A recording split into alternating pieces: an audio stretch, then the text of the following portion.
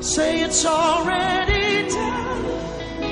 Oh, can I hear you, Lakewood? It's already done. Oh, Christ did it for us. Welcome to the Finished Work program, brought to you by Glory of Christ Ministries.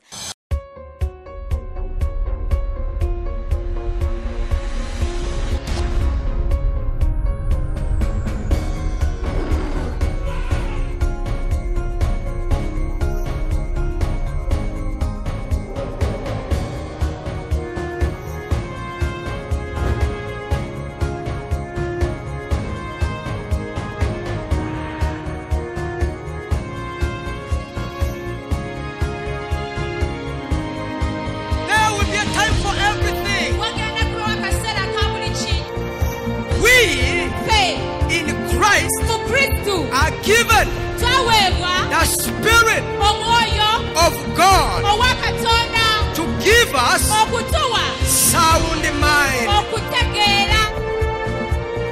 But in me, you have peace. Welcome to the Finished Work. We are in the season of resurrection. And tonight or today, we anticipate and look forward to our family resurrections. You know, in Ecclesiastes, the Bible says that there is a season and a time for everything.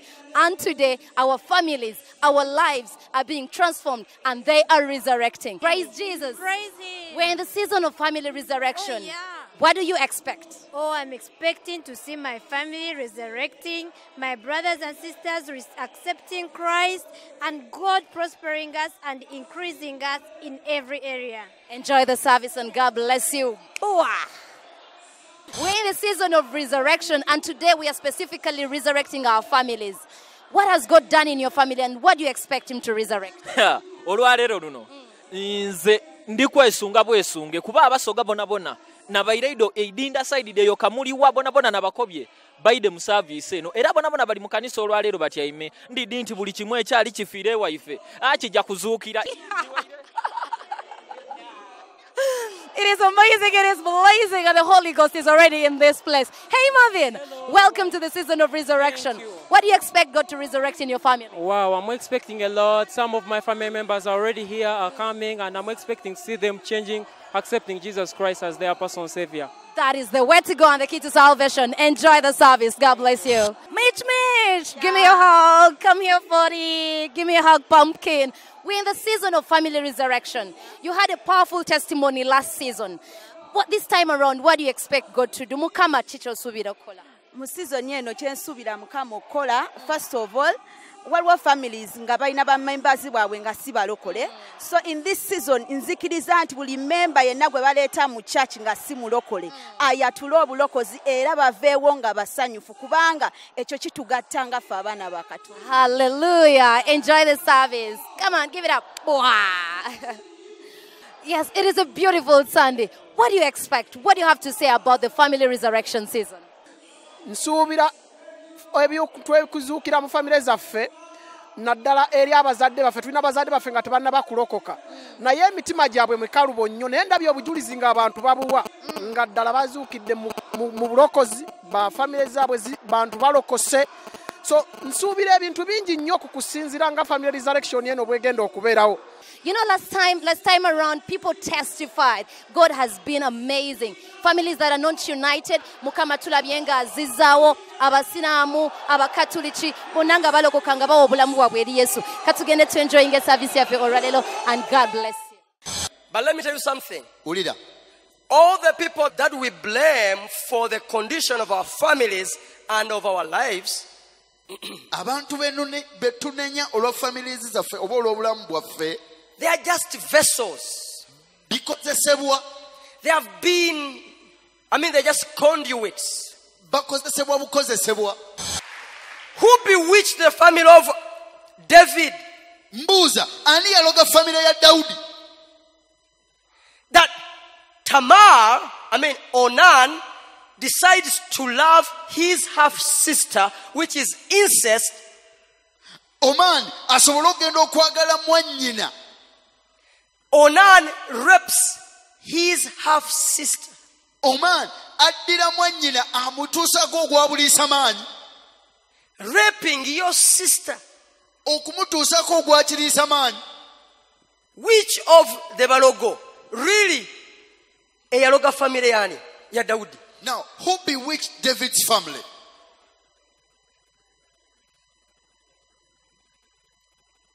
Amen. Amina. And after that, Taata, oluvannyuma lw'ekyo, Absalom kills Onan. agenda Onaani amutta. This is the family of David Eno ennyumba ya Dawudi family ye, from the tribe of Judah, ava mu kika kya Yuda, from the nation of Israel, mu nsi ya Isirayiri, a nation under God. eggwanga erifugirwa Katonda mwene.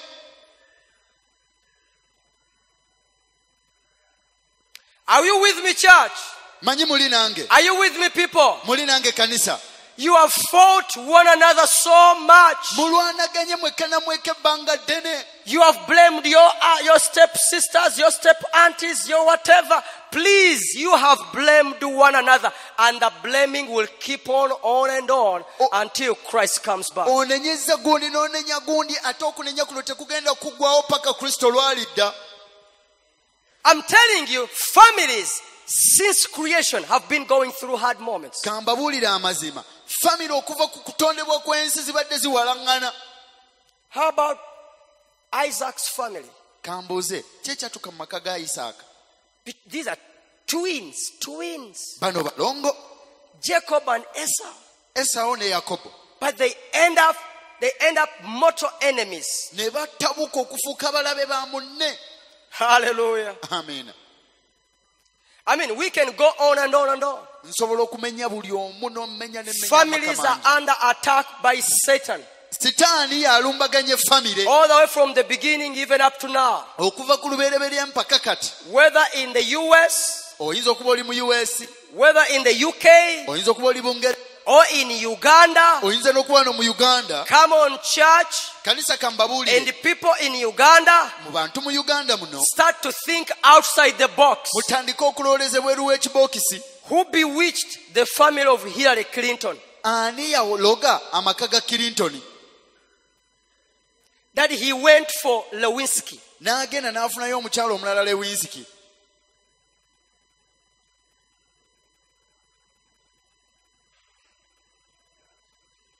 You know what? Let me tell you something. Kambabuulire kino.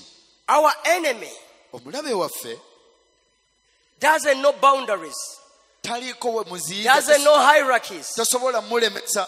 Go to Tamanyi the king. babitiibwa. Go to the king. Inside the kingdom, you will find it there. Genda mu lubiri, oyingire mu lubiri munda ojja kusanga entale. Go to the state house. Genda mu State House. You will find a lot.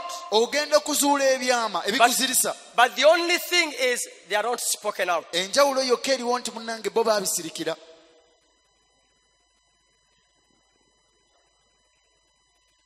Church, Kanisa, why does the enemy want to destroy families?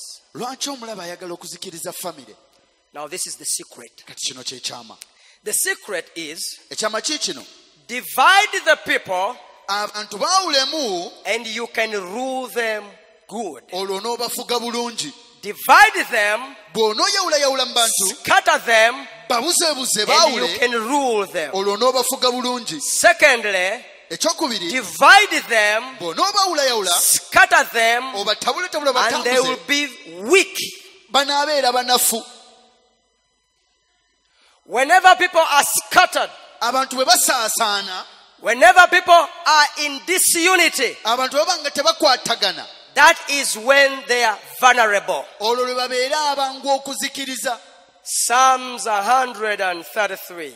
Zabbuli 133. Let's read that Psalms. Tusomeyo. I think it must be that Psalm.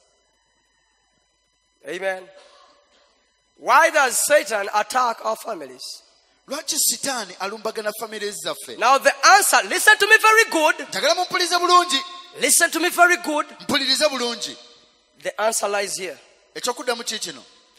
How good and pleasant it is when brothers, families people related by blood live together nga in unity. kirungi nga kirungi ate nga kisanyusa abooluganda okubeera wamu nga battabaganye.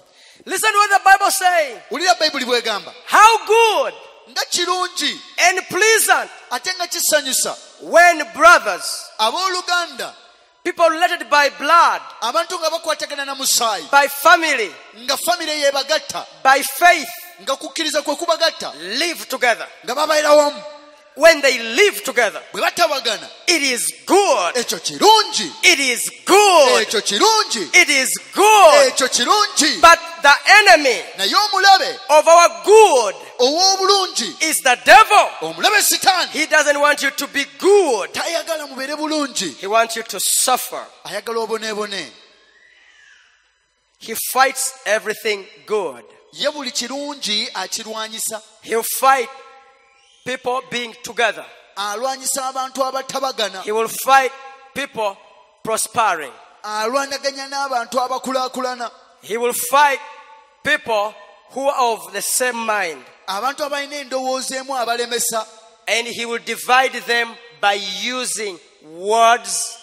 Era ajja kukozesa ebigambo abaawule. And he will use people. Ate akozese bantu okwawula abantu. Listen to me, people. Mumpulirize bulungi. When Satan comes to divide you, Sitaani bw'ajjanga okubaawula, he doesn't come himself. tajja ye kennyini ng'omulabako. He uses a body. Ajja kukozesa mubiri gw'omuntu. A body of your cousin. Omubiri gwa mugandawo. A body of your aunt. Omubiri gwa kojjaawo. A body of a certain preacher. Oba ssengawo oba omubuulizi. Who doesn't know the word. Oyo atamanyi bigambo bulungi oba Or kigambo. a false prophet. Oba nnabbi ow'obulimba. He will use a body of a witch doctor. Asobola okukozesa omusamize. And when you go to him, bw'ogenda eri omusamize, and he will tell you, n'alyoka akugamba, yes, muzzukulu baaba ndaba baaba. I can see. Ndaba nga wano waliwo akulya obubi baaba. Now this one has attacked you. Onalabika muganda wo ono yakulya Now obubi this baaba. is your real brother. Gwe mbuulirayo nga wali ogenze ku musamize yenna n'akugamba nti sitaani yakulya obubi, oba omuntu ali e Tanzania atakumanyi yakulya obubi, bulijjo akugamba nti akulya obubi, yoyo omuntu gwakulaba naga ono omumanyi ono naga eyo ye ssenga wange, olabika ye kojja wange oyo mulabe yoyo yennyini nyini baaba. Now, no witch doctor will ever tell you that it's the devil attacking Gamba you nga or someone kitalo. from Tanzania. You'll always relate to the people who are close to you. Now, look here. The problem with people in Uganda, they don't want truth. Abantu ab'omu Uganda muno amazima tebagamanyi. No, they don't want truth. Tebaagala mazima. They just want lie. Banyumirwa nnyo okulimbibwa. And when you tell them lies, they shout. Kavu n'obalimba olwo ne basanyuka nnyo ne baleekaanira waggulu. If I begin to tell you that it's your cousin who is bewitching you, this is bewitching you, you will see people flocking here. Yes, yes, my pastor, yes, it's true, yes, Era yes. singa ntandika okugamba ne ngamba gundi muganda we yakuloga oba senga we yakuloga otandikirawo n'okukikkiriza mangu nnyo. Do you know why? Kankuulire lwaki? Because the devil hates unity. Kubanga omulabe akyawa abatabagana. It is good people to be together. Kirungi era kyamuwenga abantu It okutabagana. is good people to love one another. Kirungi abantu okuba nga baagalana. It is good when family members are in unity. Nga kyamuwendo abantu b'omu nnyumba emu okuba nga bakwatagana. Why? Lwaki? Verse 2. Nyolokubiri.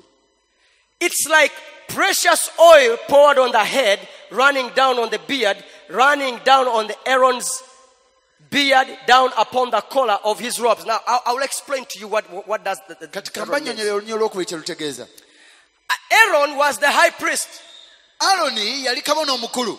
and God anointed him Era Katonda yamufukako amafuta. to break curses over the children of Israel. Okutula buli kikolimo ku baana ba Isirayiri. Now, the Bible says, Bayibuli egamba when people are together, abantu bwe babeera awamu, that anointing, amafuta ago, the power of God, amaanyi ga Katonda which breaks everything, agakutula ebikolimo is n'ebitwe on their lives. kabeera ku bulamu bwabwe. That anointing to create, Aga amafuta agatonda, the anointing to make miracles, amafuta agakola ebyamagero, the anointing to make things that are unbelievable amafuta agakola ebintu ebitakkirizikika is on their lives. kabeera ku bulamu bwabwe. Then number 3, Olwokusatu, It is as if the dew of Hermon were falling on Mount Zion, for there the Lord bestows his blessing, even life more.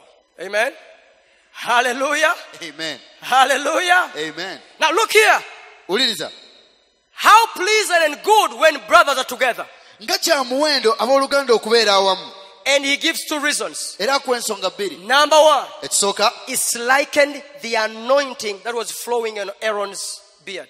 gafaanagana amafuta agakulukuta ku kirevu kya Alooni. The anointing Amafuta to break, agakutula, to break forth, okumenya, to break even. okukutula. The anointing Amafuta to create. okutonda. Secondly, Ekyokubiri, it's as if galinga the dew of Hermon were falling on Mount Zion. omusulo ogukka ku lusozi Sayoni. Now, Mount Zion is arid. Olusozi Sayuni Is an arid place. kifo kiringa ddungu. Now, Mount Hermon is a fertile ground. Kati ate ye olusozi Hamoni luttaka ggimu, lina ettaka eggimu. It has a dew that falls on it Gulina omusulo ogukeera okutoolako ku makya. and makes everything to grow. Era ebintu by'oku lusozi olwo bikula bulungi. So this man is saying, Omusajja ono agamba when brothers are together, abooluganda bwe babeera there awamu is power to create. wabeerawo amaanyi agatonda ebintu. Secondly, Ekyokubiri, because of their unity, olw'okuba nti batabaganye, there is the energy that brings forth everything in them to Well- fruition. waliwo amaanyi agaleeta buli kintu ekibeera mu bo okwayakankana. Now, ladies and gentlemen, Basawo ne banyawo, we need one another in our families. twetaaga buli omu yeetaaga munne mu maka But gaffe. the enemy tells you, you don't need your friends, you don't need your brothers, you don't need your family. Naye omulaba akugamba tolina gwe weetaaga, teweetaaga baganda bo, weetaaga kubeera wekka. But when we come together, Naye bwe tutabagana, we have different gifts, tubeera n'ebirabo eby'enjawulo, different abilities, obusobozi obw'enjawulo, different gifts and talents. ebirabo eby'enjawulo, And each one complements the other. era buli omu ayamba munne. Amen. Amiina. You take a good look at families that are in unity. Gezaako otunuulira amaka oba famire ezitabagana. You will see blessing there. Ojja kulaba omukisa nga guli mu You will bo. see prosperity there. Ojja kulaba okukulaakulana mu bo. You will see oneness there. Ojja kulaba obumu mu bo. And each time you look at them, it's as if they are happy. Era buli lw'onoobalaba nga mwana watu balabika ng'abasanyufu. Amen. Amiina. They are like happy. Bo babeera basanyufu. Because whatever attacks them, Kubanga buli ekibalumbagana they defeat it internally. bakikwata ne bakiwangula mu bumu. They encourage one another. Baddizamu amaanyi bokka na They bokka. comfort one another. Beegumya bokka na bokka. And they help one another. Era ne bayambagana bokka na And they bokka. teach one another. Era ne beesomesa bokka na bokka. As a result, Oluvannyuma lwabyo everybody prospers in whatever he does. buli muntu yenna akulaakulana mu kye bakola. No jealousy, Nga tewali bujja, no anger, tewali busungu, no dispute, tewali kweyawula, no fighting, tewali kulwana, no whatsoever, tewali kibaawula, no accusation. tewali awaayiriza munne. Such kind of families, Famire efanaganako they bwetyo, rule, bafuga, they lead, bawangula, they bakulembera, inherit the earth. era ensi bagisikira. Oh, come on, give God a mighty hand clap. Say with me, Yogera wamu nange. say, Lord Jesus, Mukama wange Yesu, use me nkozesa to unify my family. okuzzaawo famire yange. I come against spiritual forces. Numbagana amaanyi I ag'amasasi. come against demonic forces. Numbagana amaanyi ag'emyoyo. Yes, go ahead and say, I come against curses Abange numbagana emikolimo in my family. mu maka gange. To go. Mbiragira okugenda. Curses go. Mwe bikolimo mmwe genda. Poverty go. Obwavu genda. Sicknesses go. Endwadde genda. Losses go. Okubulwa genda. Yes, put up those hands. Put up those hands. Emikono egyo giwanika mu bbanga. And say, in the name of Oyogere bw'oti Jesus, nti mu linnya lya Yesu, Holy Spirit, omwoyo omutukuvu come in our family. jangu mu maka gaffe. Yes, put up those hands and say, Holy Spirit, Emikono egyo giwanika ogamba omwoyo omutukuvu come in our home. jangu mu maka gaffe. Come in our family. Jangu mu famire zaffe. We are tired of poverty, Tukooye obwavu. tired of sickness, Tukooye endwadde. tired of chaos. tukooye obutabukula, We refuse it. tukigaana, We refuse it. tukigaana In the name of mu Jesus. linnya lya Yesu. Thank you, Jesus. Weebale Mukama. Say to your neighbor 3 things to do. Nyambira muliraanwa ebintu bisatu eby'okukola. Number 1, Sooka, get rid of idols. mweggyeko ebibumbe. What I mean, abandon witchcraft. Ebyekisamize n'ebyekirogo mu byeggyeko. Ladies and gentlemen, I'm speaking to sensible people. Kati njogera n'abantu abategeera obulungi. Get rid of foreign gods. Bakatonda abalala mubeggyeko. Do not mix Jehovah God Almighty with the demonic whatsoever. Toddira Katonda nannyini ggulu ate n'omulimbikako bintu birala. That doesn't mix. Ebyo tebikwatagana. Let God be God. Kkiriza Katonda abeere Katonda. But this is my advice to you. Gano magezi nno ge If there nkuwa. is anyone here Singa wabawo omu ku mmwe practicing witchcraft nga gw'ogenda mu byekisamize and you think that's where your help will come from, nga gw'olowooza nti obuyambi bwe bunaava eyo, that is a wrong target.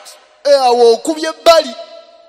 Because it's like jumping from frying pan to stove. Obanga abuuse mu flying pan n'ogwa mu sigiri.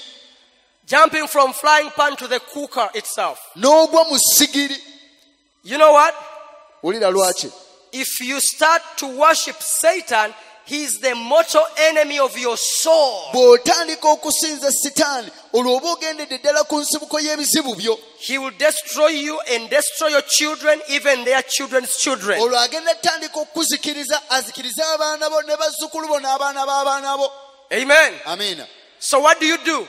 Kati okola ki? When you go back home, Bw'oddayo eka, if you have anything, bw'oba olinayo you ky'olinayo, bring it to me. ekyawongo kireeta eno. If you are afraid to bring it, Bw'oba otyo kireeta, you call us. mutukubire essimu. We will give you a telephone number. Tugenda bawa ennamba y'essimu, Call us. mukube wano ku kanisa. We will come and take them Ffe tugenda kujja tubikime, and burn it. ffe tubyeyokere. Amen. Amiina. Don't worry. Ekyo tekitya. Nothing will happen to you. Wulira, tewali kigenda kubaako. Amen. Amiina. When we are in Christ, Bwe tubeera mu ye, we are likened to a man who is sitting on an elephant. tuba tulinga omusajja eyeebagadde enjovu.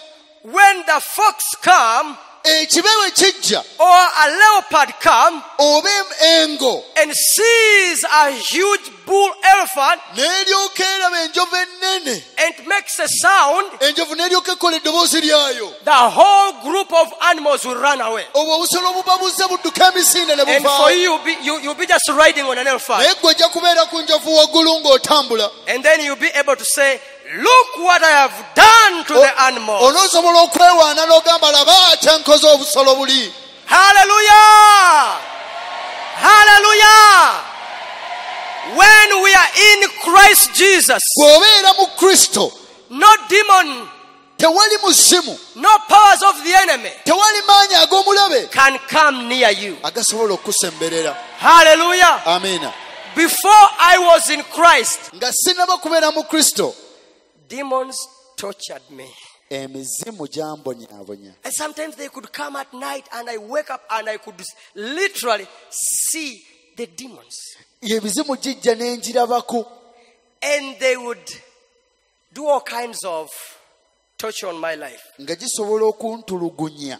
But glory be to God. N'ekitiibwa kiddira oyo. One day the grace that saves people also reached to me and I received Jesus as Lord. Ekisa kye ekyalokola abantu nange kyanzijira ne kintuwaziza Yesu ng'omulokozi wange. Before, I used to stay in discos and drink and smoke and try to take drugs. People did not know why I was doing that. But I was doing that to escape the torture at night. Nze gwe mulaba nagendanga mu bikeesa mu biduula n'ennywa buli kika kyakikozesebwa ekitamiiza naye nga bantu tebamanyi lwaki, kumbe nze nziruka mizimu eginnumbagana ekiro.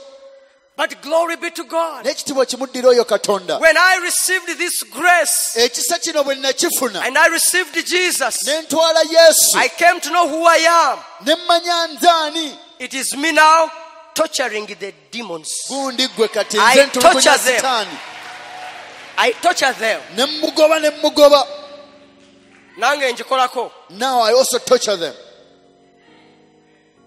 Sometimes I release fire. oluusi nsumulula And it omuliro burns. negizikiriza I come against them and I say, leave. And they leave. negiragira muveewo negivaawo.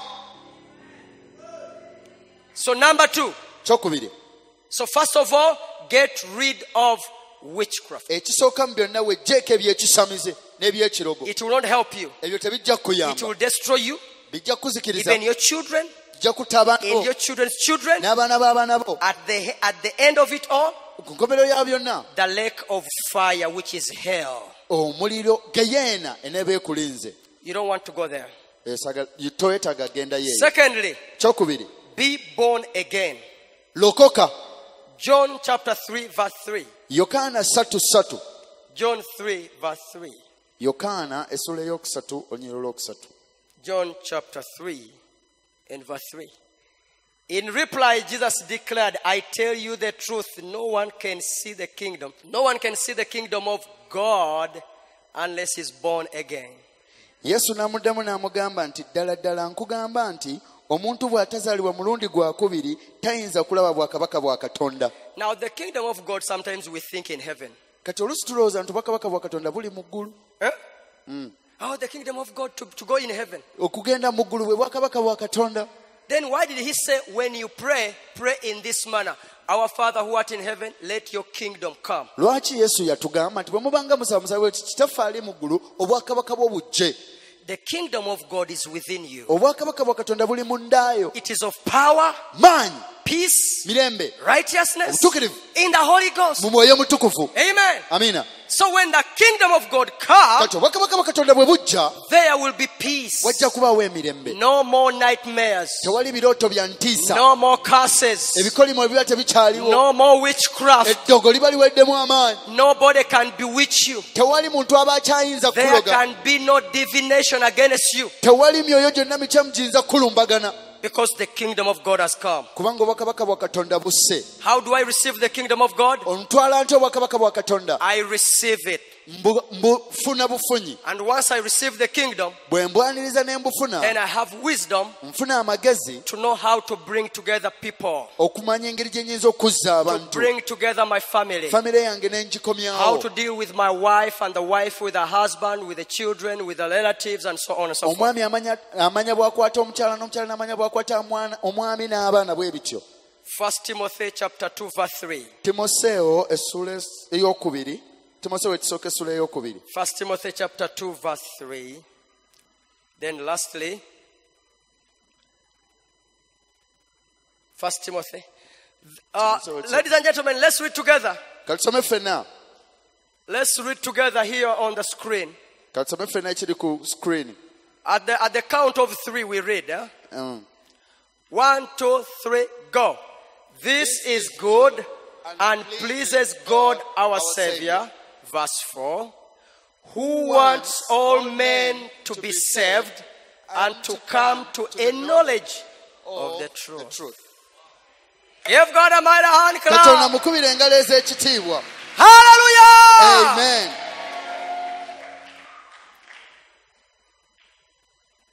Lastly, sembayo pray. saba. So number 1, what are you going to do? nabagambye ekisooka tukola ki? Get rid of witchcraft. eddogo mulyeggyeko. Get rid of idolatry. ebyawongo byonna mubyeggyeko. Number 2, kyokubiri I said, agamba bw'ati. what did I say? Be born again. zaalibwa omulundi ogwokubiri.